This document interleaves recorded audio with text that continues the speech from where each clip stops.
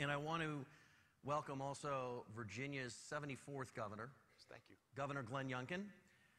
We're going to have a discussion that lasts about an hour or so, but we're going to leave some time for questions. So there is supposed to be a number on the screen. You can text your questions in, and we will try and get to those as we can. Governor, we can take a seat. Thank you. Just a quick bio. I don't know that you need an introduction, but just in case, as many of you may be aware, Glenn Youngkin was elected the 74th governor of the Commonwealth of Virginia in November 2021. Before that, he spent a career in private equity. He was CEO of the Carlyle Group, and he has been married for 28 years to his amazing wife, Suzanne, a native Texan. Actually, from Austin. She went to Austin High, and I was married at St. David's Church right up the road. And it is just so much fun to be here. And later today, I get to go visit my wife's parents who are living at the Corinthia. And so, very exciting day for me to be in Austin, and thank you for having me. The governor and I both married Texans. Beyond that, he's the governor, and I'm in the media. All right, let's get to work, because I want to try and leave some time for questions and not completely hog the spotlight, although I'll hog it a little. We're in Texas. There are a lot of Republican voters here. Want to announce the 2024 presidential bid? I'm kidding. A little. Let me ask the question this way, because you have been getting these questions a lot in public and private settings. What do you think about when you contemplate the idea of running for president, and what goes through your mind when you think about the possibility of mounting a presidential campaign? Let me begin with, I am always humbled when someone asks me this question. And we really haven't contemplated. And the primary reason is that I've got a giant job that I'm doing. I was elected last November in the Commonwealth of Virginia, a state that had turned very blue.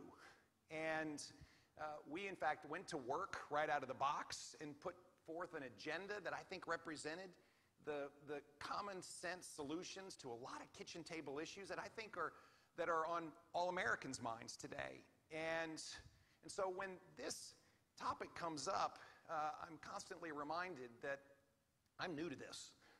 And in fact, that we have a lot of work to do in Virginia. Now, we've accomplished a lot. And one of the, I think, great things that happened on January 15th is we went to work right away. And we went to work to combat inflation and bring cost of living down. We have a $4 billion tax cut package that we got through a bipartisan legislation. Our General Assembly is controlled on the House side by Republicans and on the Senate side by Democrats. And we got a $4 billion tax cut package through. We, in fact, increased funding for law enforcement at a record level. We have a record education budget this year to give teachers raises and fund schools, but also introduce choice. And so we went to work right away also to empower parents. And what we saw last year in the Virginia election was Republicans and Democrats, independents, moderates, coming together in such a unique way around the idea that these kitchen table concerns that, yes, included real concerns about inflation and real concerns about crime, but an extraordinary focus on schools and parents' rights in those schools with making decisions for their children. And so we had a chance to go to work right away and pass bipartisan legislation to empower parents to make decisions with regards to whether their child wears a mask or not, and whether there's materials in the classroom that aren't consistent with their values. And then I finally am so excited about the fact that we've been able to press forward on topics that don't require General Assembly approval. And I think this is where I found my role as governor to be so rewarding. We, in fact, worked with our colleges to keep tuition flat in almost every state-run college this year. That's an extraordinary moment in a time when we see inflation running away from us. And so when I see folks step back and ask this humbling question about 2024, it's just very easy for me to really very candidly say, we're not thinking about 2024. We're focused on 2022. We've got a huge job to do. Economic development had been stalled in Virginia, and we've had Boeing and Raytheon come to Virginia with headquarters. Lego announced their only U.S. major manufacturing in Virginia. These are the kinds of things that we're going to deliver, and these are the kind of things we're going to get done for Virginia voters. So you're saying there's a chance? Thank you for continuing to have the discussion. I'm not a Virginia voter, so I can ask you any question I want, and I don't have to worry about an audit. Yes, but I would say, David, I'd love for you to be a Virginia voter. And so if you would move across the Potomac River and join us in Virginia, you're all welcome. My friends will be very happy that you made the pitch. There's been a lot of focus on various Republican governors, Texas Governor Greg Abbott, Florida Governor Ron DeSantis. What differentiates you from some of your Republican colleagues? This is a topic that I was asked all during the campaign. Who are you like? Who are you different from? And I found myself answering the question in a little bit different way, which is, well, let me tell you about me. And I ran as a Virginian for Virginia voters based on a clear belief that small government and low taxes were really important. That's a throwback. How about that? Republicans don't talk about that anymore. And how about standing up for law enforcement and funding in record raises? And how about addressing education with a new way to think about it, which is, in fact, to fund into teacher salaries and to fund into school construction, and to also introduce choice through our lab school initiative that's never been in Virginia before. I believe that government can be run better. And what I have found bringing my 30-year business career into the governor's office is that it can be run better. And it is so exciting to see us, in fact, run it more efficiently. We had $1.2 billion of appropriated money that we didn't need to spend during our fiscal year that ended on June 30th. $1.2 billion that didn't need to be spent, that we, in fact, get to put into our reserve funds and return to taxpayers. That's really exciting. So I believe that there are extraordinarily talented Republican governors. What we do know is that states that have been run by Republican governors have outperformed states that were run by Democrat governors coming out of this pandemic in such an extraordinary way. Economic growth, education success, and therefore I'm pleased to see so many Republican governors doing a great job for their constituents. We're going to get to some of that in a minute, but first I wanted to ask you about Donald Trump. Dominant figure in your party, so I'm told. What did he get right? I think he was very successful in pressing forward with policies that address so many of our kitchen table concerns around the nation. There are real issues. And when we see what's happened in the Biden administration with inflation, when you allow runaway spending in an unchecked fashion, and the silent thief of inflation invades hardworking Virginians' homes, stealing $3,000, $4,000, $5,000, $6,000 of their hard-earned money. We have got to get our economy back under control so that Virginians and Americans and Texans can live their dream. I also believe that basic principles of standing up for law enforcement are critical. And we've seen the idea that we can, in fact, deplete resources and demean law enforcement result in runaway violent crime. And we just know that's wrong. And then we've seen the primacy of parents in education and the absolute desire to have high expectations, not watered down expectations, be such an important part of our education system. I believe these are things that President Trump got very right. And I think these are things that Americans see today as we've watched the liberal policies that have come out of Washington be put into play that have really resulted in bad outcomes: runaway inflation, rising crime, poor outcomes in schools, and candidly, a lot of Americans and Virginians all of a sudden wondering whether they can pursue their dream. And that's why I think what happened in Virginia last year is so important. Because last year, Virginians stood up and said, we want a different direction. See, Virginia has an off-year election, and we had had 8 years of Democrat governors, and we had had single-party rule in Virginia for the last few years.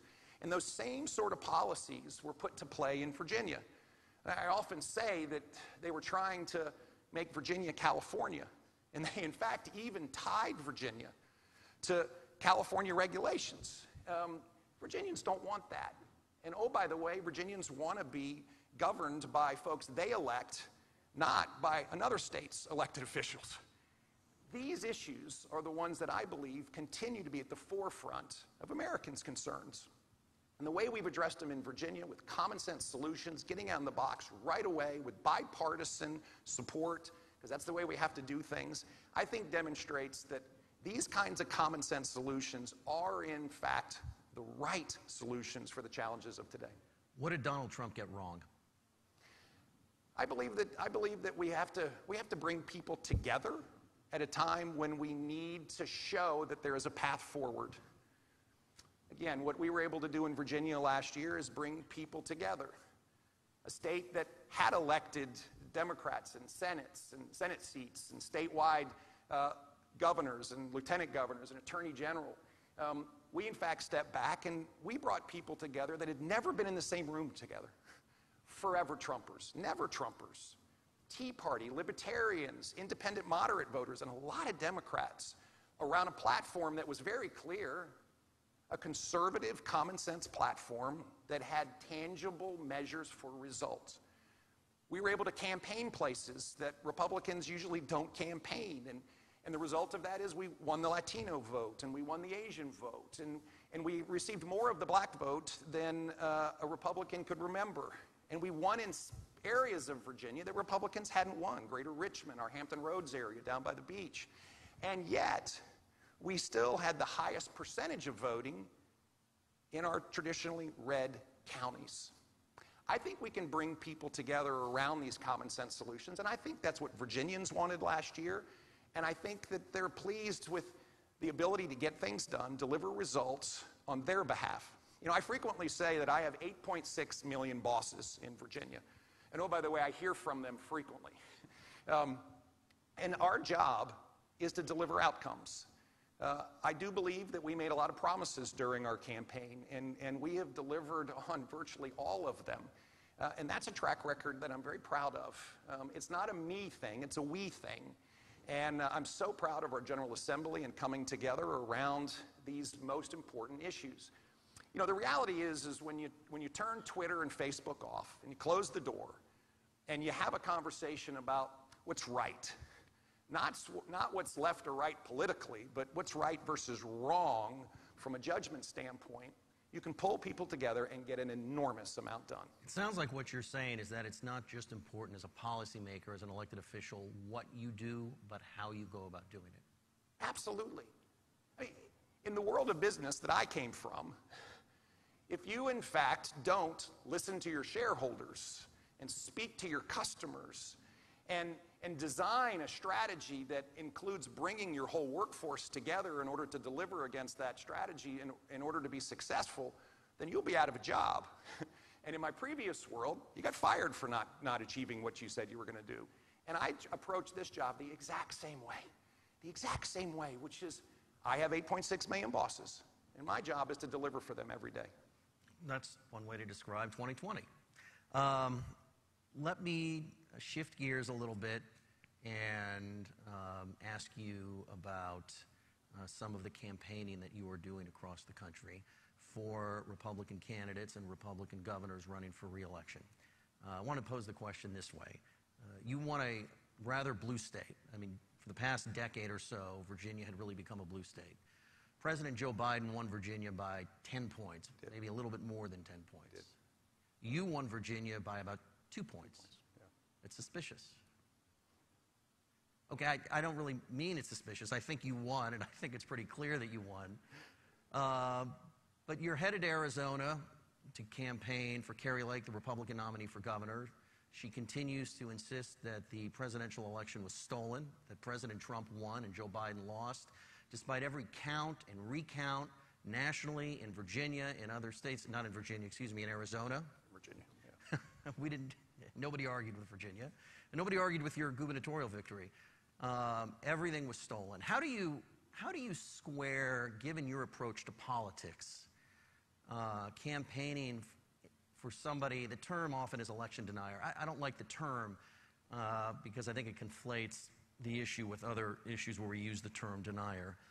somebody that undermines American and state institutions by insisting you can't trust the outcome and not pledging to honor the outcome of future elections if she's in a position of power?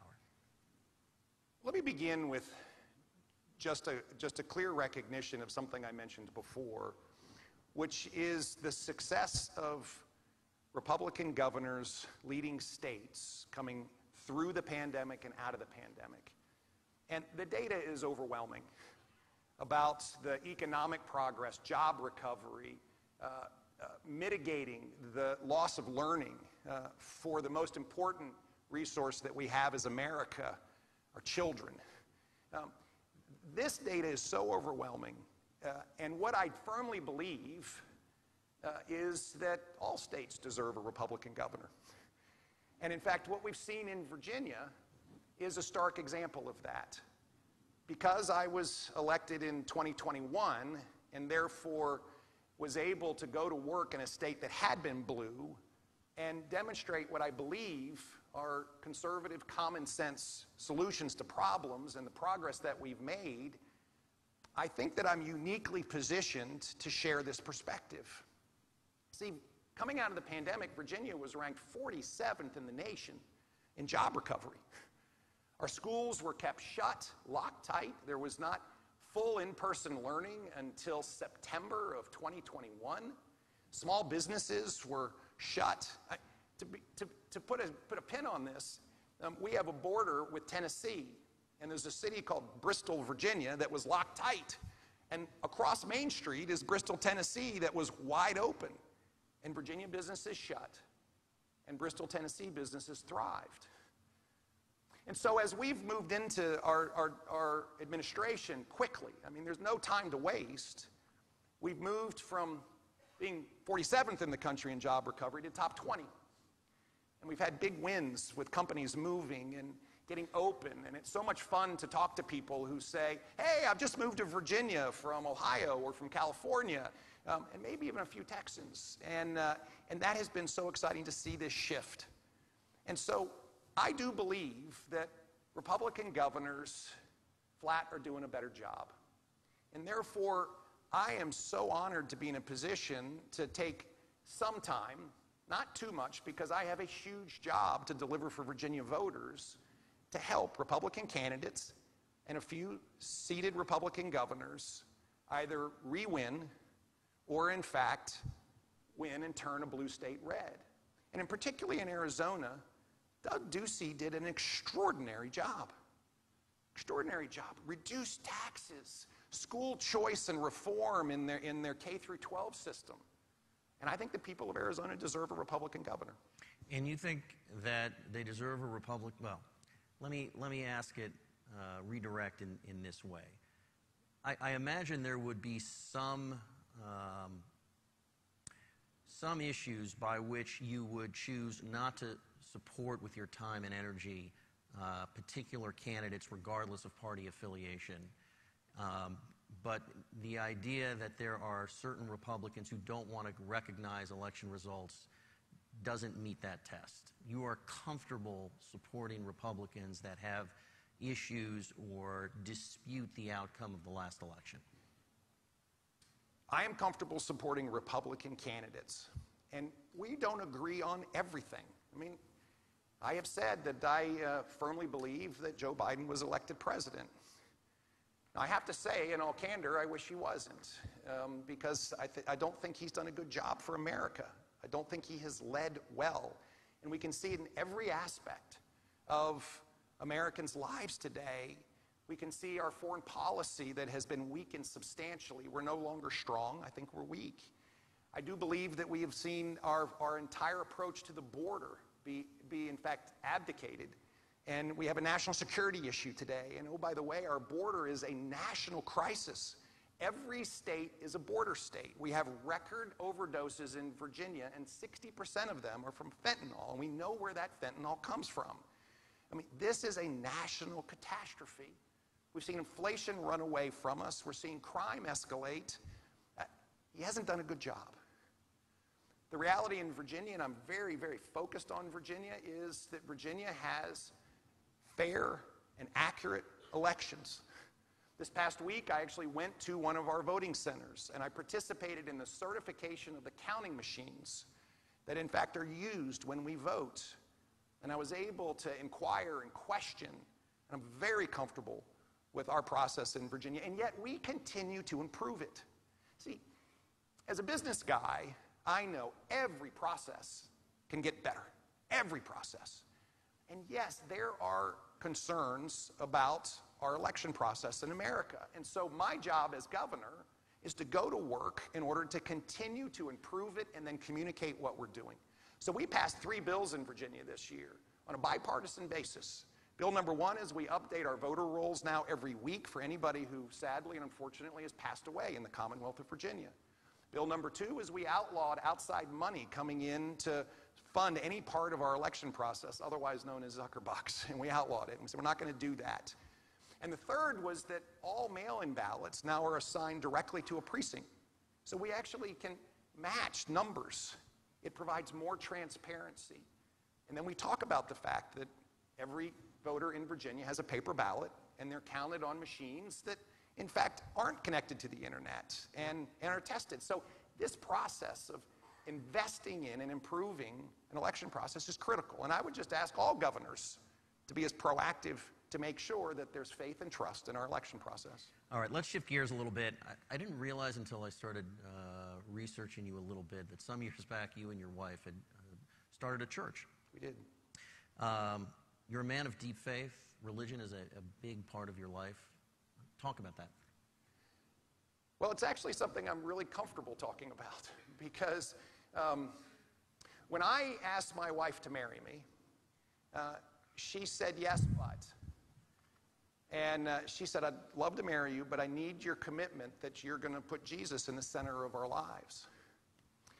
And I was not a committed Christian at the time, and I didn't understand what she was asking me. I wanted to get married. And if you've met my wife, you'll understand why. She's extraordinary. And she put me on a path that changed my life forever. And our faith guides us. Our faith strengthens us.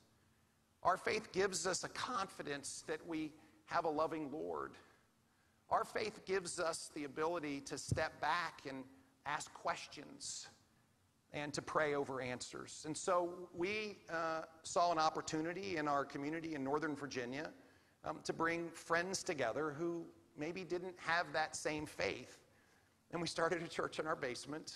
It was extraordinary to have your neighbors come over to your house. And it's subsequently grown into a pretty big church. And every time I'm able to attend, because I now live in Richmond, our state capital, but if on a Sunday morning I can get back to our home church, I do find myself overwhelmed when I look around and I don't recognize or know that many people.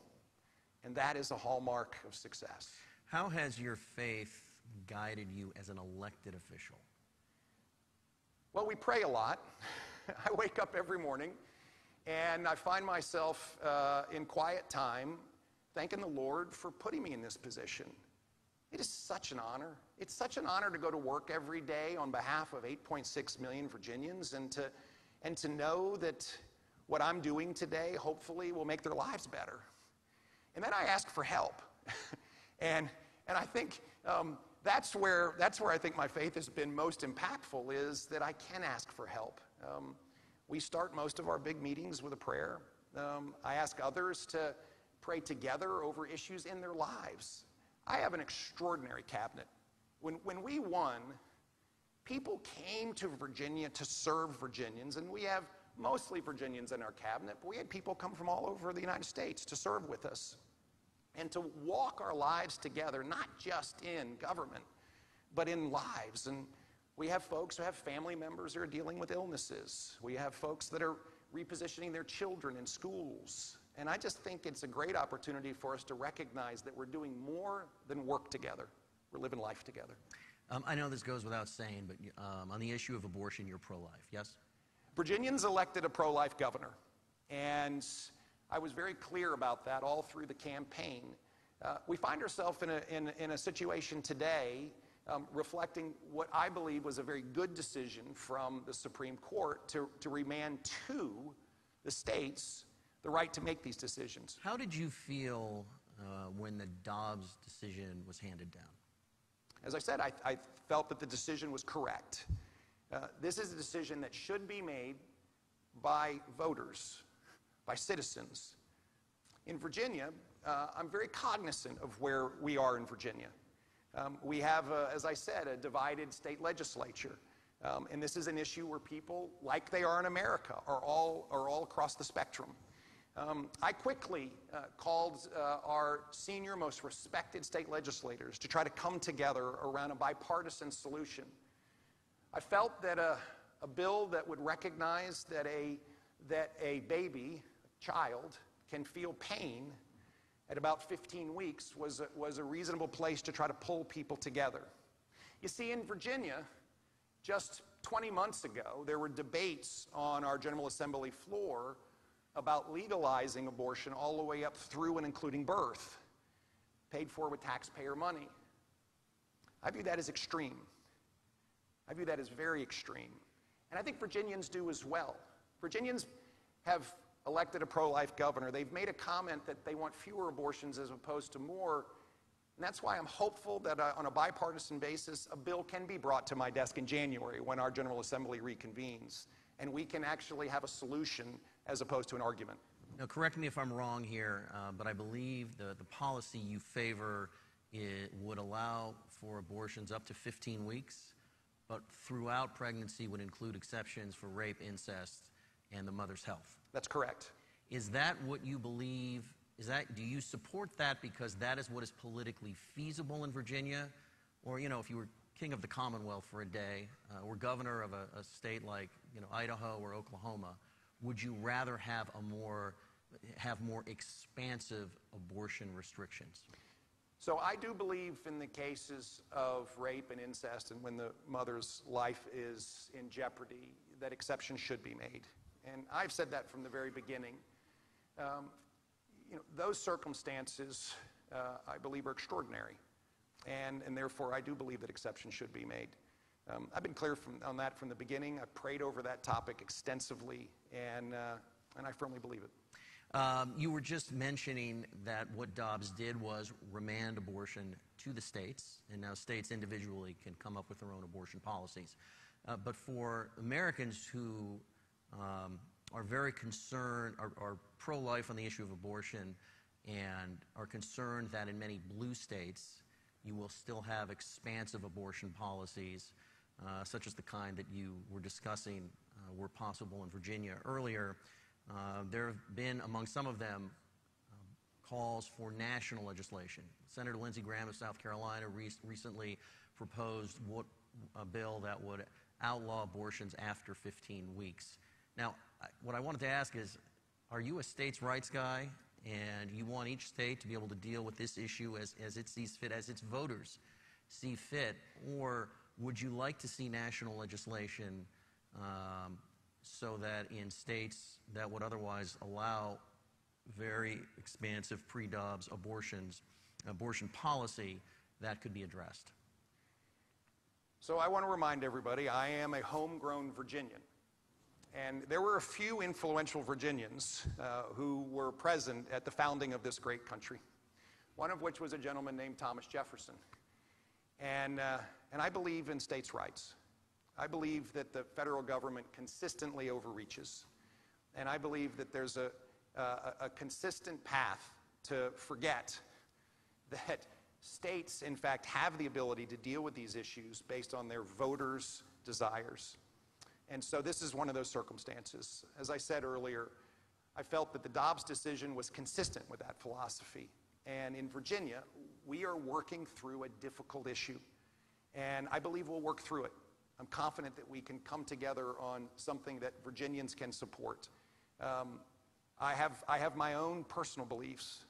And this is a moment where I've got to work together in order to get an outcome that I think moves us forward against the extreme view that was being debated on the Virginia General Assembly floor to something that I believe is better. Let's talk a little bit about your business career in how it has influenced the job you're doing as governor.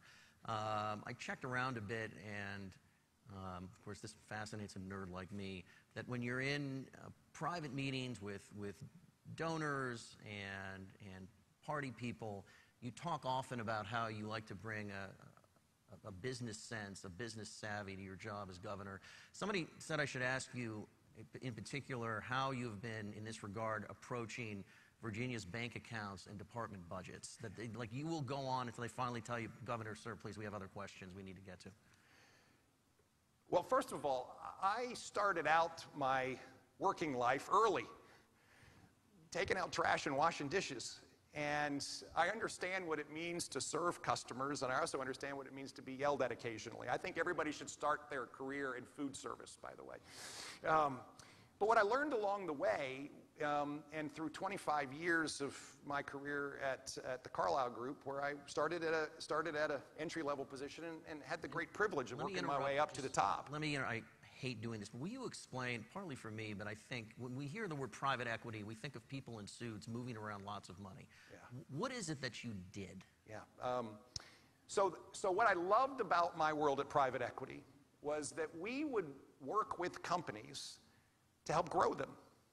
And so we would sit down with management teams and we would listen to their vision about how their company could grow and have more impact on their customers and launch new products and expand.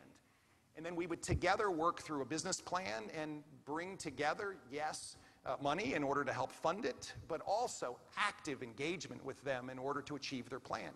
I have to say, we were good at it.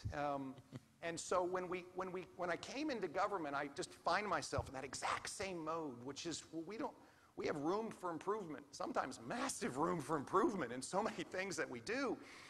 And I found myself as I went around and I go meet with every agency and every department.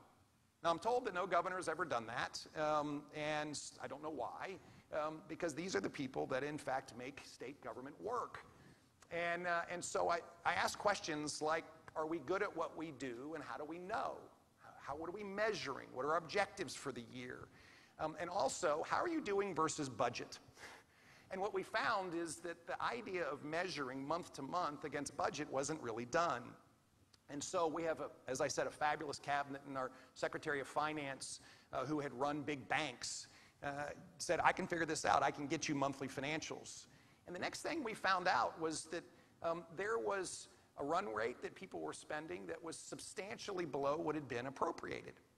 And in fact, we could accomplish everything we wanted and in fact underspend authorizations. And so the fiscal year ended and we had $1.2 billion that went unspent.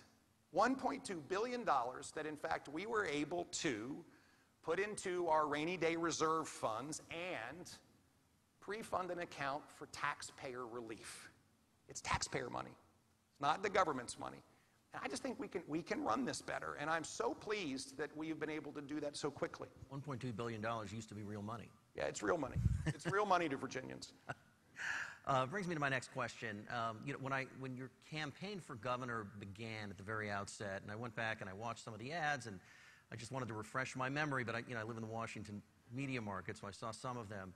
You talked a lot about things like this, about government accountability and bringing a sense of running government more like a business. You didn't talk a lot, at least in the advertising, about cultural issues. Some of the very hot-button cultural issues surrounding public education, how we deal with the LGBTQ community. And yet, given the debate around critical race theory, given the debate around how to address students who are transgender, it seems like you've become something of a culture warrior, sort of the opposite, and of course not leaving out one of the reasons you were elected governor because of Governor McAuliffe's line about parents not being in charge of their children's education. So I understand where voters' heads were at when you were elected, but it seems like you started as a sort of business guy who was going to improve how government functioned, and you've become something of a culture warrior. What about that? Let me begin with just a setting. When I launched our campaign with my wife, And I will, oh, by the way, tell you that when I spoke to her about quitting my job that I thought was my dream job and going to run for governor, she thought I was having a midlife crisis. And we prayed over it and committed ourselves to this. And what we found as we prepared is that I just thought about this differently. I thought about the fact that we needed to bring voters together, but we also needed to be wholly transparent in things that we were going to do and that we believe. And so when we launched our campaign, the week before, we did a statewide poll. And my name ID was 2%, and the poll had a margin of error of 3%. Now, did you poll your family? Well, I'm kind of a math guy, and what that means is that there were a lot of people who knew me and forgot. So we were really coming from a place where folks needed to understand who I am and where I've come from and what I hope to do on their behalf in serving them. There was no doubt about what I believe. I've been very transparent. My faith guides my family. Virginians elected a pro-life governor. I strongly believe that parents have the preeminent role in making decisions for their children.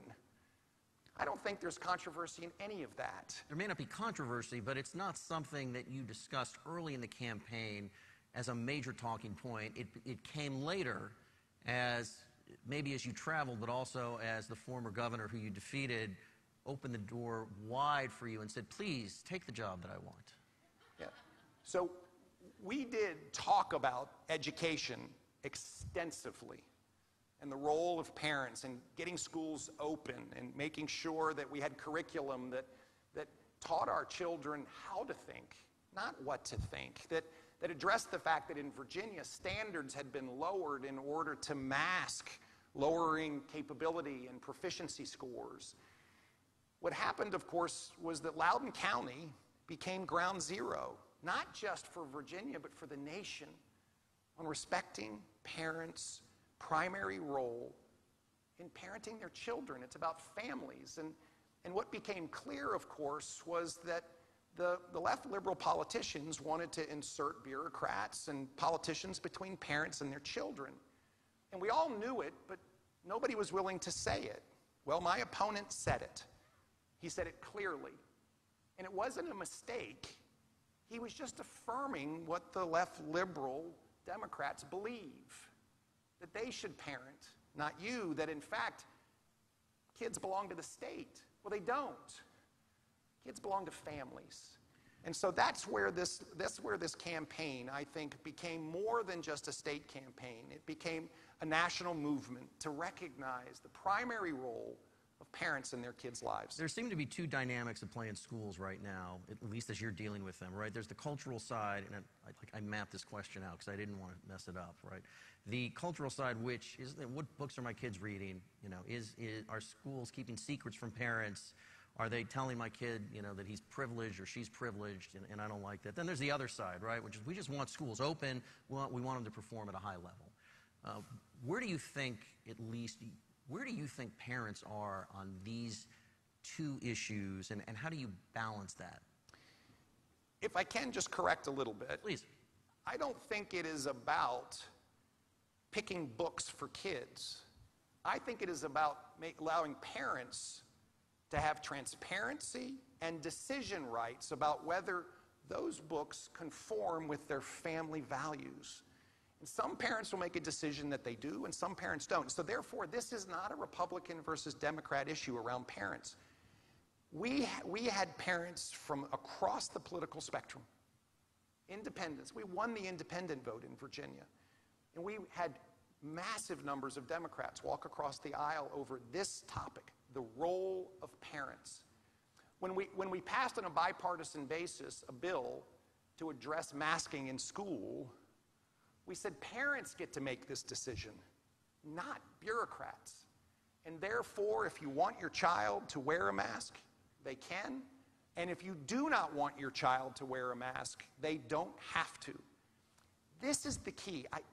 We constantly find ourselves in politics running at these or moments. You either believe this or you believe that. It becomes very policy driven as opposed to recognizing that the root issue here is about parents. And everything that we have done with regards to parents has been empowering them, putting them back into their children's lives. And oh, by the way, recognizing that the previous administration in Virginia excluded parents purposely. And I believe that's fundamentally wrong. And by the way, Virginia voters expressed loudly that they think that's wrong.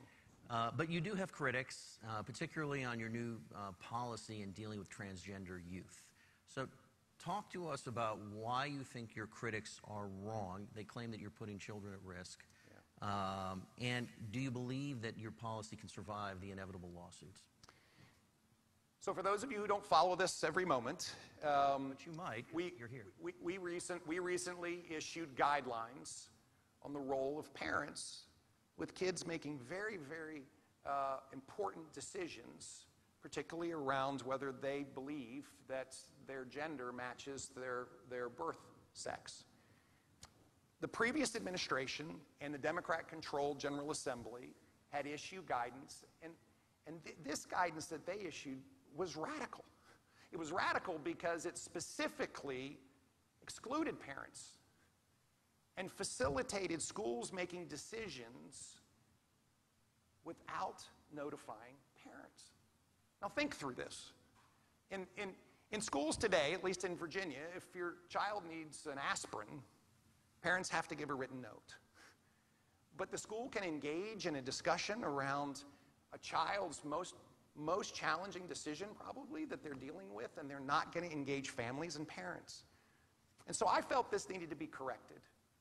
And just based on the pure philosophy that a child deserves a parent in these decisions, a parent who's known them from before they were born, they deserve that. And parents have a fundamental right to be engaged in that decision. Our guidelines include the word bullying 36 times. We are very clearly first addressing the fact that every child should be loved, respected, their privacy should be protected, and oh, by the way, their safety must be protected. And we must have parents at the front of the line, not at the exclusion of a trusted teacher or counselor, but parents must be the first stop for these decisions. Can you survive the lawsuits? Because they are coming. Yeah, I absolutely believe so. We have Virginia law that says parents have a fundamental right to make decisions with regards to their children's education, upbringing, and health. It's a law. We have constitutional protections for First Amendments. We, in fact, have federal law that says that the children don't belong to the state. But let me back up. I don't really believe this is controversial. I really don't. I think that there is an extreme group of folks that have tried to embed a scary tactic here as opposed to reading the regulations. And I've asked everybody, before you read a headline, read the regulations, because at the end of the day, these regulations also empower parents to make decisions for their children.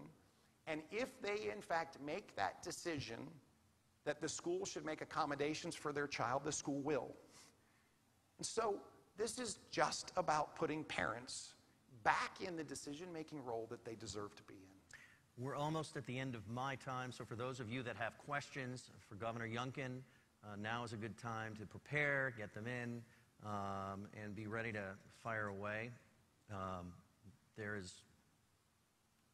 no topic that is off limits, although let's keep it within the range of things that make him completely uncomfortable and wishes he had never come. What's the famous quote? You can ask me any question you want, and I'll answer the ones I want to. Yeah. Which is another reason why you were elected governor. But before we get there, I wanted to close our conversation with this question. And you know, I got the idea from I think it was your announcement video, and back when it was most likely your wife and 4 kids that believed you could win and nobody else. You said that it has never been more important to come together than it is today. Now, it sounds like a throwaway line that any politician has to say, but in the environment that we are living in the United States, it struck me, and I wanted to ask you a twofer here. What do you think, and obviously you're focused on Virginia, but you're an American too, what do you think is the most pressing issue facing the United States today, the most fundamental pressing issue, and how do we begin to address it when we are at each other's throats so often? Now, look, I travel the country for campaigns. Not everybody is addicted to Twitter and screaming at people, or me for that matter. But we are in an era where we don't just disagree with people that hold different political opinions than ours. We question their patriotism, their intentions, they're out to get us. So what is the problem the country faces that is the biggest problem, and how do we do anything about it in an atmosphere like this? I think the biggest challenge we have is leadership. And it's not a particular policy, and it's not a particular issue, although there are some hugely challenging concerns. And when we look at inflation, and we look at the state of education, and we look at crime, and we think about America's position around the world, where we have, in fact, evacuated peace through strength and ceded really the upper hand, I believe, to China. When we look at what's happening at the border, it's become a national security issue. We can go on and on and on. The fentanyl and opioid epidemic in our nation today, mental health, which is just in a crisis moment coming out of the pandemic. I mean, these are all individually extraordinarily important topics. But I think the biggest challenge we have in America today is a failure of leadership. And I think that translates into a number of aspects. It's a lot more important than just saying, I want to bring people together. Because I think what Virginians were a little worried about was I going to be able to do it? And I think what we have seen in the Biden administration is that they're not doing it. They immediately ran to progressive liberal policies and failed to do what I think is most important, which is to stand for what's right. But they think that those policies are right. And now we know from watching the outcome that they are empirically proven not to be. And they need to recognize this. How hard is it to recognize that an open border with 7,000 people flowing over the border every day is bad? And oh, by the way, 10 years ago, securing the border, building a wall, was a 100% issue. And all politicians, and by the way, all Americans. And now it's become a political topic. We need to secure the border. We need to have a common sense approach to deal with the huge numbers of people that want to come here. By the way, the reason why they want to come here is because America is the best country in the world. That's why they want to come. But what we found ourselves in all the time is a moment when there is a chance to get back to core common sense principles. The Biden administration has failed.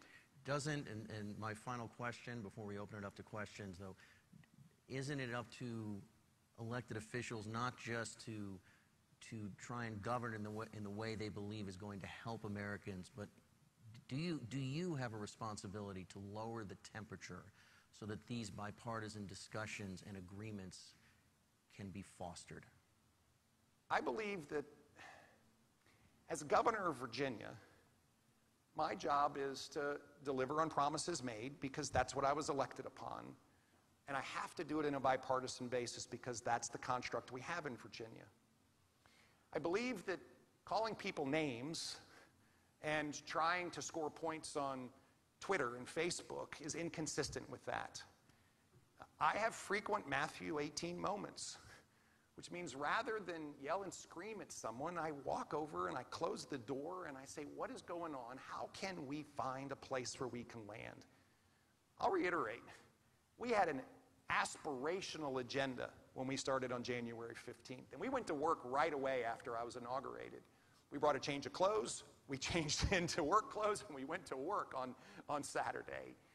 And what I found over and over again is that when you turn Twitter off, you can, in fact, have reasonable conversations. Now, listen, it's not 100%, but it is enough to get things done.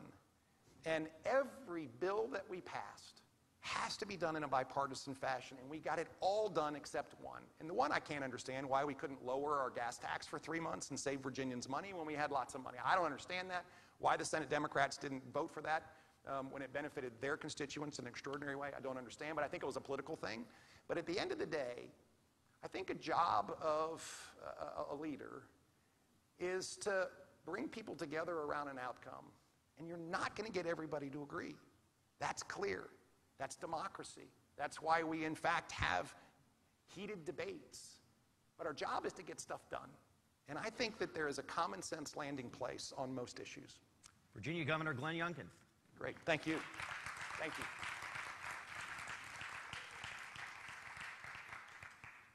Questions?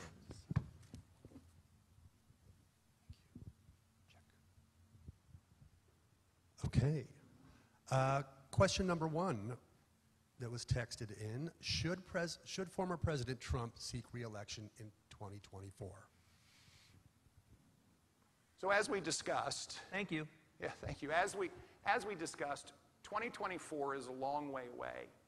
And I do believe that President Trump is going to do what President Trump wants to do. And it's not my job to decide who should run and who shouldn't run. And I think it's up to Americans to choose who they want to nominate and elect. I do think that when things roll into 2024, just like in my election, as we rolled into my election, there were lots of candidates that represented a variety of positions, and then voters went to work. And I think that's what we have to do in 2024. And so President Trump's going to decide to do what he wants to do. And I do believe that it'll be up to Americans to choose who they want to lead them. Next question is, why ban discussions on critical race theory? And could you describe an example of a book, text, or other writing used in Virginia schools that you consider to be critical race theory? Yeah, thank you. This is a really important topic because in Virginia schools, what we saw in curriculum was the infusion of judgmental ideas. The infusion of ideas that, in fact, were speaking about categorizing people as victims and oppressors, categorizing people as inherently racist because of their race or their religion or their sex. And that is what we are against. And so I signed an executive order on day one that these concepts, which really are divisive, should not be allowed in our curriculum in schools. And yes, it presents itself. It presents itself from teaching materials that are used to in fact, train staff, and we identified dozens and dozens and dozens of them, all the way through to simple things in the classroom, like something called bingo, when in fact bingo really is deciding who is oppressed and who's a victim. That's in the classrooms. And so we tried very, very carefully to make sure that what we're talking about are real issues of infusing judgment into the classroom, when in fact what we're supposed to be doing is teaching our kids how to think, not what to think. We coupled that with a very important and moment. And I believe this idea that we shove everything into or categories, you either believe this or you believe that, but I believe there's a real and moment here, which is also teaching our history. Virginia has an extraordinary history. Our founding fathers were not just the founding fathers of Virginia, but the founding fathers of America. And yet we have extraordinarily deep and painful moments in our history. We should teach it all of it, the good and the bad. And we can do both. And that's what my executive order was about. And I think this is, again, a moment to bring people around the concepts of we are not going to judge or teach judgment in our classrooms. And we are going to teach all of our history. Because we can't know where we're going unless we know where we're from. And I think this is, again, a very important moment for us to try to come together around a topic that has been very hard to talk about. Next question is, does your faith blind you to the faith and commitments of others? And do you believe in the separation of church and state? So I hope my faith doesn't blind me to the beliefs of others. And in fact, I engage frequently with all of our 8.6 million constituents, those that share my faith, those that share other faiths, and in fact, those that have no faith. And I think that's what my job is, to have 8.6 million bosses. I also believe that the idea of separation in church and state is real. I can't mandate somebody do something, and I shouldn't. But it also doesn't mean that I have to check my faith at the door in the job that I'm doing. And I do believe that Virginians are comforted by the fact that I'm transparent in my faith, and that I express the fact that I do ask for help every morning. And I recognize that I am far from perfect. In my faith, I believe there's only been one perfect person in the history of the world. And therefore, it's my job to try to learn from mistakes and not repeat them, and to get as much help as I can. We got time for one more? Sure. Sure. What is your outlook on the 2022 midterms? I think the 2022 midterms are tight. And oh, by the way, that's what our democracy is all about.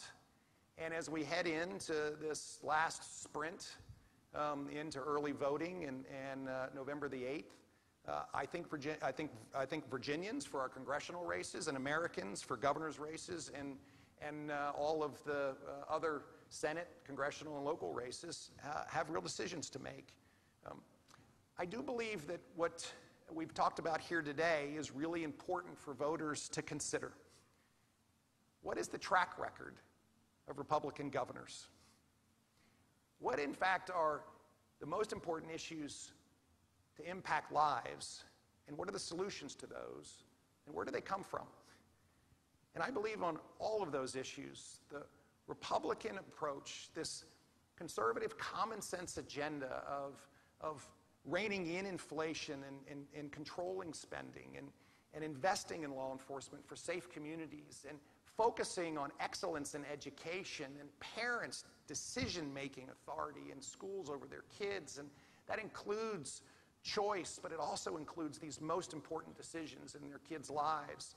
That in fact, government can work better. It can work better. And we should be for an efficient government that works for our citizens, not telling them what to do all the time. And finally, that our Constitution was drafted in a way that in fact makes it a document that we should protect, not trample on. These aren't Republican values. I think they're American values. And I do expect Republicans to do very well on November the 8th. I want to thank everybody. Thank you for spending this time with us this morning. Thank you for getting up and coming over here early after breakfast. And I thank you, David. Virginia Governor Glenn Youngkin. Mr. Youngkin, thank you very much. Thank you very much. Appreciate it. Thank you. I enjoyed it. Thank you very much.